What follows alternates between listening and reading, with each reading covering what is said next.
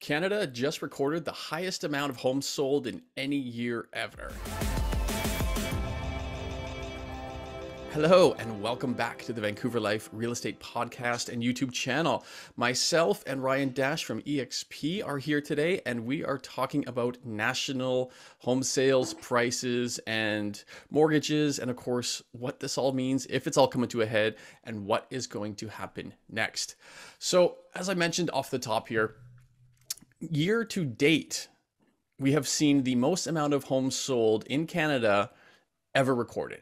And there's still just over 1 month of sales left to happen.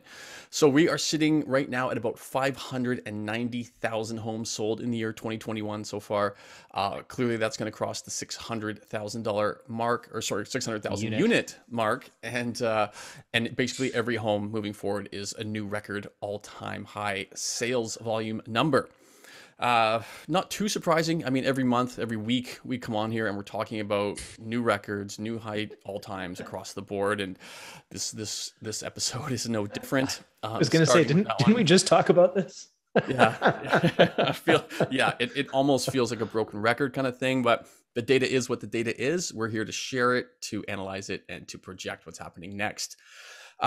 So part of the question, why are sales continuing to push up and up and up? And part of what's doing that, part of what's pushing sort of the last group of people into the market that haven't bought in the last 18 months or so is largely due to the threat of rising interest rates. Because for people that have been thinking about getting in and they're not, and they're hearing that it's going to be more expensive, likely very soon, we're already seeing it in the fixed rates, and variable rates are still rock bottom. So they're like, well, let's jump in and get this because we know it is more than likely that at some point in the next year that rates are going to go up, and thereby diminishing their buying power. So we're seeing a bunch of that happening right now.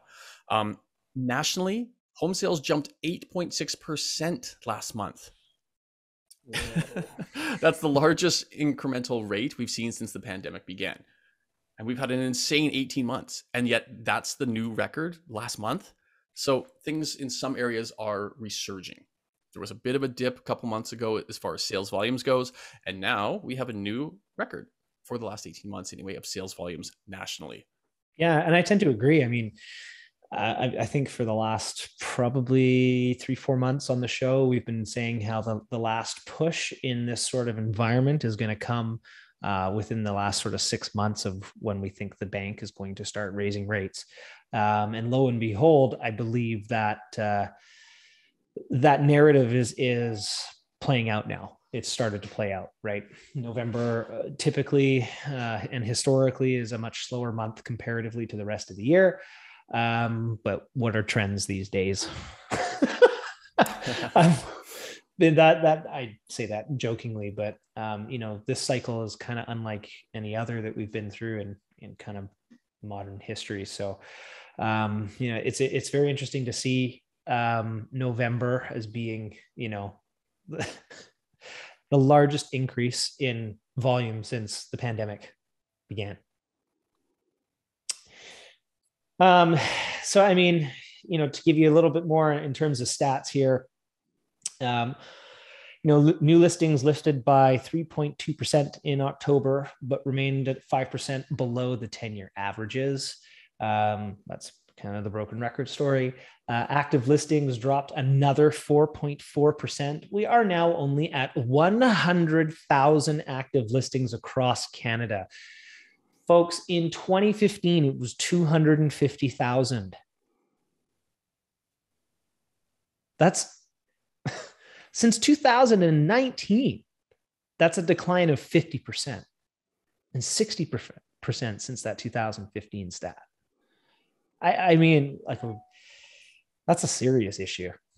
That's a serious issue. And it's funny. We're going to talk about it a little bit later in the pod, but we've read some articles recently about how the Bank of Canada has come out and said, investors are to blame. They're the ones who've been buying up and driving up the prices everywhere by accumulating more property. And it has nothing to do with the fact that we have nothing to buy or monetary policy or anything like that. But we'll get into that a little bit later because they've told us to go and do that, which is interesting. Anyhow, Ontario saw a 43% drop in inventory year over year. That is tremendous. And BC was second, worse, at 38.4%, right? Across Canada, there is now less than 2 months of active inventory. It has been a steady decline. Like if you look at the chart of that national home active listings number that Ryan just said, I mean, you literally look at it from 2016 and it's just straight down.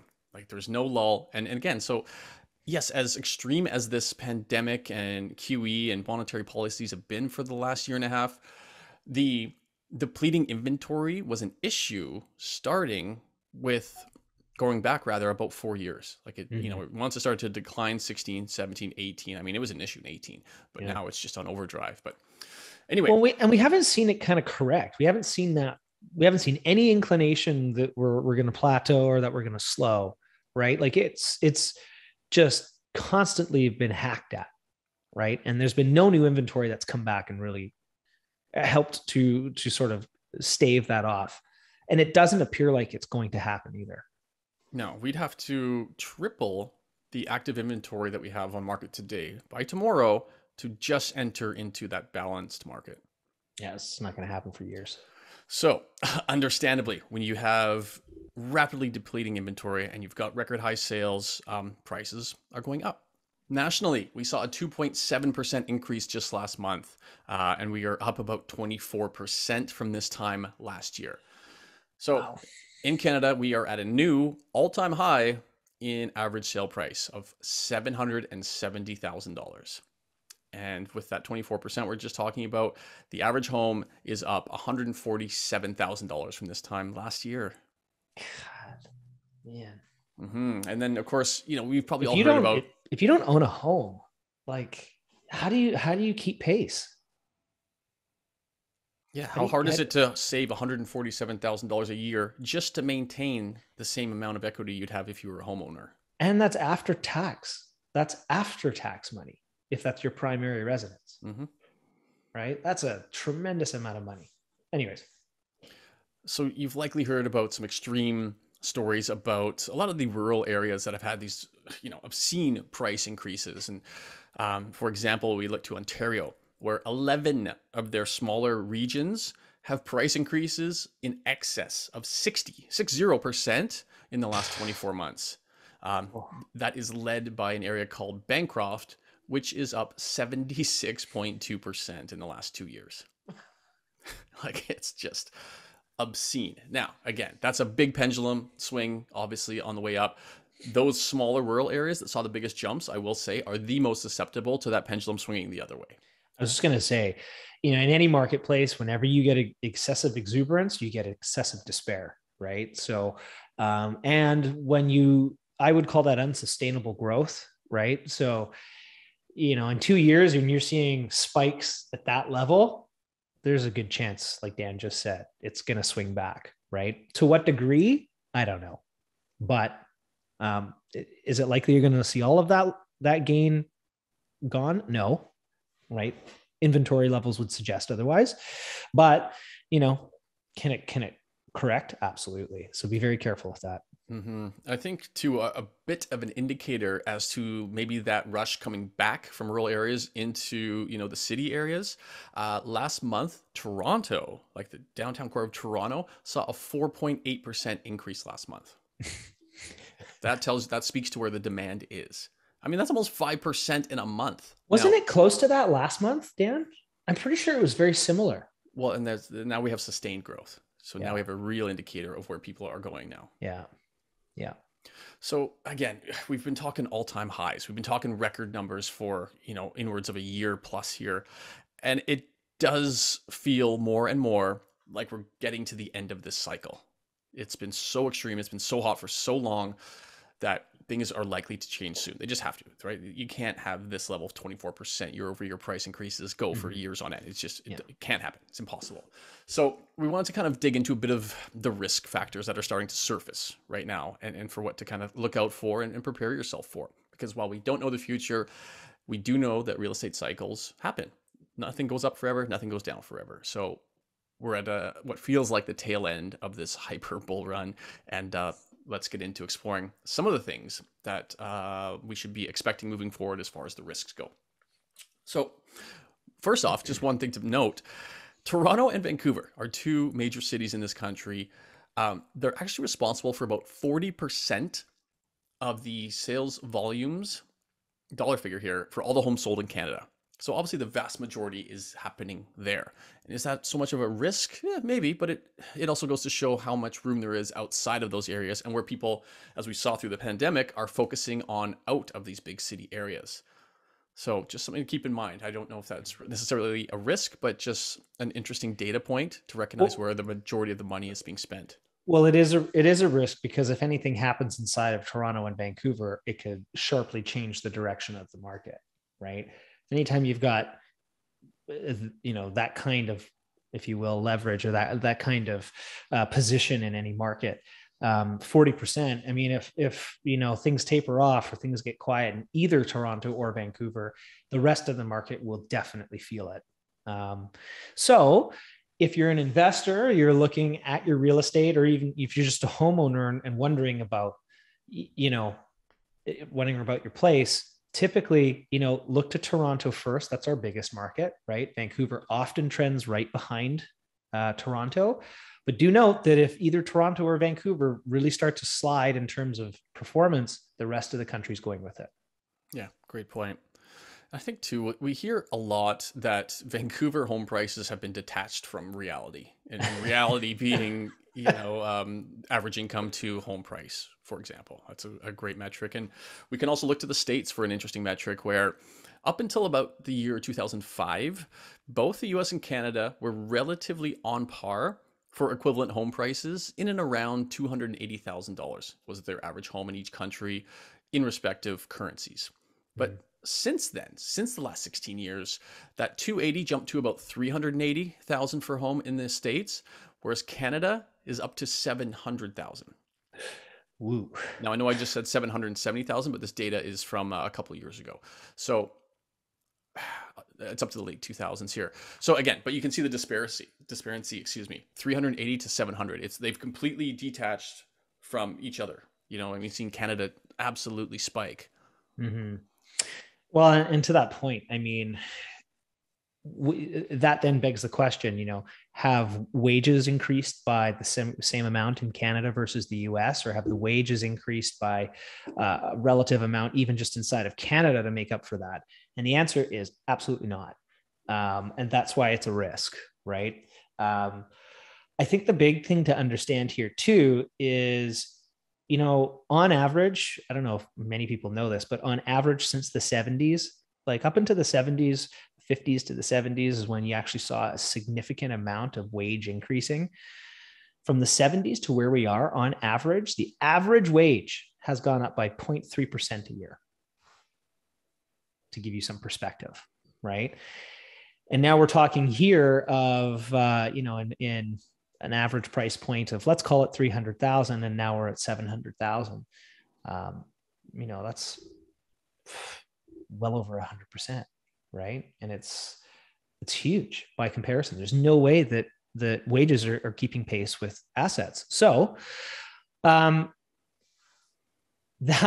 gets kind of scary when you think that prices relative to economic growth and personal incomes, Canada is now at 10 times per capita at the GDP, whereas the States is at 2 times, right? So that's a terrifying disparity, because of our data on income, right? Mm-hmm. It's exactly it. When it's that extreme difference, that to me exposes vulnerabilities. I think too, we can look at the average amount of disposable income rate growth compared to home prices. They've almost gone up verbatim. They're almost matched.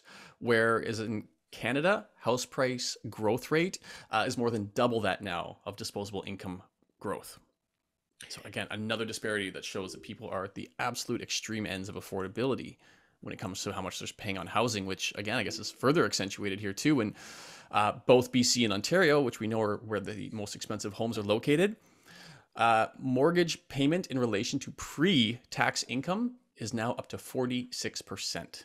Mm-hmm. That's a huge number. And, it's interesting too, because you got to think there's some monetary policy at play there as well, right? I mean, as these asset prices continue to go up and you continue to print more money, the value of your money goes down and down. So even if you do get a bump in your income, call it $10,000 a year, if your currency is deflating by 5 to 10% a year, well, then you've just wiped out that gain altogether, right? So it doesn't really matter. Mm-hmm. So let's talk about a bit again about what is pushing up all these sales. And right at the top of new mortgages are investors. So people that are buying their first investment property, second, third, fourth, whatever, they are responsible for the highest amount of new mortgages. Right now, it is at 24%. A quarter of all mortgages right now are going to investment properties. Pre-pandemic, this was about 22%. So, not a radical change, but it is the highest ever and the current most that we are seeing across the board. Why is this? Possibly because about 18 months ago, when the QE started, Tiff Macklem said, hey, if you're thinking about taking out a big investment, we promise to keep rates low for the next 2+ years. Mm-hmm. They said, go out and take big loans, take big mortgages, and we promise to keep payments low. He said it straight up. Yeah. And look, investors, for the most part, are talking about a lot of the things we talk about when they're making their decisions, right? They're looking at interest rates. They're looking at the cost of borrowing. They're looking at leverage. They're looking at demand cycles. They're looking at all of these things. And when you have monetary policy that drops to the basement, you can't blame people for taking advantage, especially when you're asking them to inject money into the economy. The problem is, as a lot of the money going into the economy isn't producing jobs or anything like that. So it's going into assets, which isn't going right back into the economy. But you can't come out and we can't have articles coming out a couple of days ago on Bloomberg saying now the central bank is blaming, investors as a result of high prices. They've driven the price up. So you went and said, do that. And then you gave them the tool to do it. And now you're blaming them. It's just poor monetary policy. It's just ludicrous. They're just deflecting. You created a problem. You said, do this. And now they did that. And now you're saying, oh, it's their fault. Yeah. It's so gross. And it just goes to show how, I don't even want to say corrupt, but just so, deflecting the blame for people doing exactly what you told them to do. Yeah. It's gross. I don't like it. Yeah. And it's a narrative that the media will often play, right? So anyhow, it just picks a bone with us because the investors are always the ones that are hated on, and they're usually the ones providing the opportunities, providing the housing for rentals, providing, the partners in the business. Right. So let's say, if in the last year or so that a lot of these investors are first timers and they are buying their first investment property, and if they're doing it without enough knowledge or with a proper advisor guiding them, there's going to be some potential risks there. Big time. Right. We're going to see, if we see the interest rates rise and suddenly maybe they're cash negative on some properties, maybe they can't carry them anymore. You're going to see an influx of those type of properties hit the market if that scenario does come to fruition. But do remember, insolvency rates are at their lowest they've ever been. Oh yeah, right? No, I'm aware. Like, that's just it. Right now, we've never been, as Canadians, more cash rich and less insolvent across the board. But it is at that tip, the peak of that cycle, it feels like. Correct. And so we are just trying to get people ahead of what's potentially coming next by just providing this type of information so that you can position yourself strategically. Yeah. So anyhow, so housing starts have now dropped for 5 months in a row. They're down 5.3% just last month. And single family starts are down a whopping 30% since Q1. We also know that this housing type is going the way of the dodo bird. Unfortunately, that dream of owning a single family home is becoming very difficult, especially in places like Vancouver and Toronto. Ryan, did you share your story about that Trout Lake property last week? Even if you did, share it again quickly just to give an example of demand on that type of property Yeah, around I here. don't think I did. So yeah, we got a client very interested in this property. Actually, everyone was interested in this property. 1,226 square feet. It's a laneway home, an infill home. So it's off the back of a main home, right? No garage, no parking, okay storage. Had an active leak in the bathroom. Anyhow, wasn't perfect. It was built in the late 90s. Yeah, it had 11 offers. It was listed at 1.4 million, right? So already listed at 1,100 plus a square foot. It had received 11 offers at 1.4 million. We came second. I told my clients to back out because it was getting too expensive. And it sold for 1.695, nearly $1,389 a square foot for bogland infill home in Trout Lake. Yeah. With 11 people trying to buy it, right? So there's still 10 people out there. Average, I would assume the average bid was probably 1.5 for a home like that, right? So anyways, millions of dollars still floating around trying to find homes. Yeah, we had a colleague as well with a listing in Vancouver East, and it was basically a Vancouver special, listed for 1.4, 76 showings. Oh, sorry, I should reiterate. This is an original condition. Yeah, this is a tear down. Yeah. 76 showings in the 1 week that it was on the market. They held offers. On the Monday, they received 25 offers for a teardown, and it sold for about 450,000 over ask, about 185. So this is the demand today in late November for detached homes in Vancouver. Yeah. And they're not building them. Crazy. And they are tearing them down and building more condos. So again, we talk about it a fair amount, but that is what Ryan means by, these detached properties are going the way of the dodo bird. There are less and less every single month here in Canada. Very, very scarce asset in Vancouver now, and they have tremendous value as a result of their scarcity, right?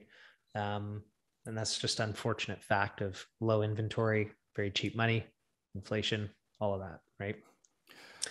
Completed and unsold homes hit a fresh new low of only 8,500 units nationally.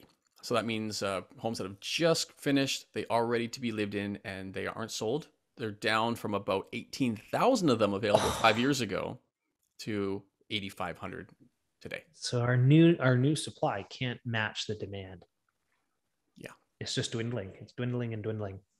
And this one's really interesting too. So rentals construction, okay, purpose-built rental construction, the amount of homes under construction dedicated for renters just overtook the amount of condos being built for end users for the first time in 30 years. So there's more purpose rentals being built than condos. So we talk about all-time low inventory. A lot of people are building for renters, which, when it comes to home ownership, is building a type of property that is in less demand right now. And also, it doesn't help the supply issues at all. It doesn't address any of those supply issues for people that are looking to buy a home. Yeah, there's over 100,000 rental units under construction today in Canada, and that's the highest amount it's been in 30 years. So think about that for a second. It's been tracked for 30 years. It's not like it hit that high 30 years ago. Right. The number's been tracked for 30 years, and it's an all-time high. So think about that. Home ownership, right? As an investment, you're looking at 100,000 new rental units coming on. Who owns those rental units? Probably a developer, or it could be the government, right? So the government is investing a huge amount in their own real estate because they see it as a huge asset for the future. You should too. Yeah, and further to that point too, this 100,000 that we're talking about, that's up from 20,000 10 years ago. So where do they think the market's going, right? Less and less inventory available. If they want to have any stake in asset growth in the future, they have to own the property, right? So if you're smart, you want to be smart with your money. If you don't want to, in Canada, when you've got 76% of homeowners, 76% of the population, that own their home, You know, you need to take advantage of the system that's at play here, right? If you can. Yeah. And I think part of what may be driving the developers to this are numbers like this, where Toronto rentals just actually saw all-time high again in Q3. 56,000 units were rented in Toronto in Q3 this Whoa. year, up from 35,000 a year ago. Holy cow. And they're saying this is largely due to the amount of international student admissions, which just crossed 210,000 this year. It's just the students. Yeah, Wow. yeah. Wow. With that said, though, the list to lease ratio, so that's kind of like listing to sales, it's still lower than the pre-pandemic levels, sitting Wow. around 50% today. Wow. It just over about 2-3 years ago, that was up at around 65%. And this just falls further in line with the immigration targets, right? Although they're obviously not talking to anybody in housing. Because immigration is on track to hit its target of 401,000. That's 45,000 new permanent residences in September. And that's the highest since 1913. We've got more people coming to Canada now than in the post-war era. That's crazy. Keynote that most of these people already live in Canada. They're just now waiting on their PRs, right? And we've known that for a long time. However, the working age population growth is still lower than pre-pandemic levels, 18,000 versus 26,000. And the rate of new mortgages is slowing, right? The slowest reading I think we've seen in 7 months. And that's roughly falling back in line with pre-pandemic levels. It's a little piece of good news. Yeah. And part of that may be because those rates are increasing. Yeah. We've seen fixed rates up 90 basis points now to 2.4%, where variable is still rock bottom, 1.29% range. Keeping in mind that with our current inflation rate, that puts the real rate at about a -3%, being paid 3% to borrow money. Mm-hmm. But that's going away. That's going away. It is, yeah. And again, with rates rising, we are seeing a bit of a slowdown in the amount of people obtaining new mortgages. On top of that too, right, we've got, the government support systems are coming to an end, right? The pandemic support that was out there, the free money, the helicopter money, that's starting to slow, or some of the benefits, of course, have now ended. In September, we saw about 1.3 million Canadians still receiving some form of government benefits or assistance, but that's down 187,000 from the month before. So that will slow the kind of excess funds that people have to do things like pay down credit cards or go shopping or stimulate the economy. And I think that was represented perfectly where we saw insolvencies, while yes, at a record low, it basically flatlined from month to month, from September to October. Again, another indicator that we're kind of right at the peak of a cycle here. There's a lot of data pointing towards things are about to turn. Yeah. And one of the biggest ones being your bond yields, right? Though we are about to transition with curve ending and inflation running high, bond yields have hit a 2-year high of 1.6%.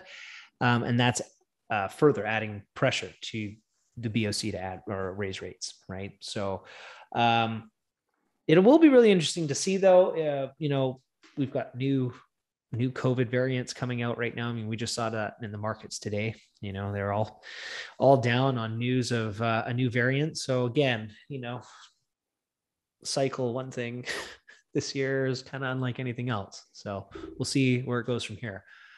And just lastly, wanted to touch on this article that we talked about earlier about Bloomberg coming out and saying, the Bank of Canada says this is the headline. Bank of Canada says investor rush into housing risks correction.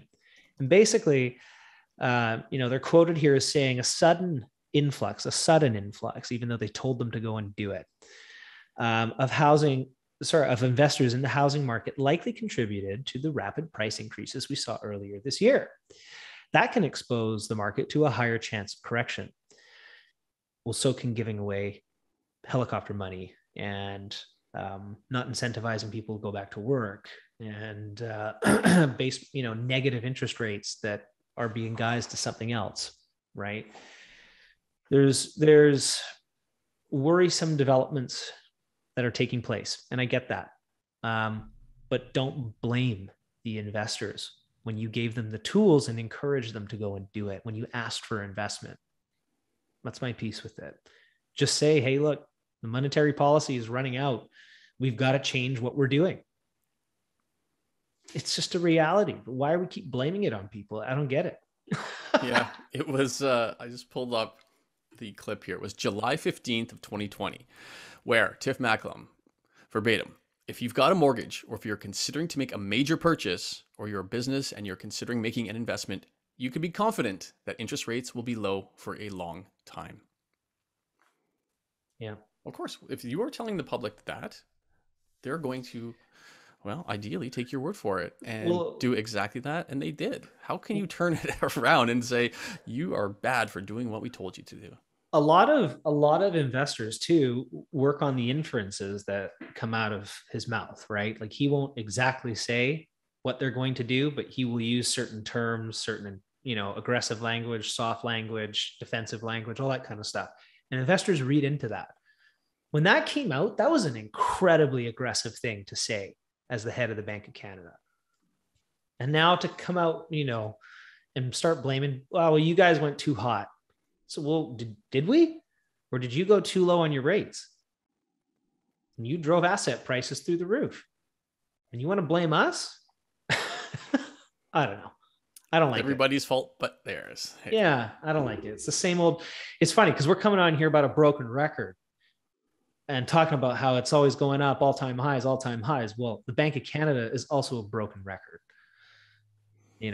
Saying one thing and doing another, or doing one thing and then saying another.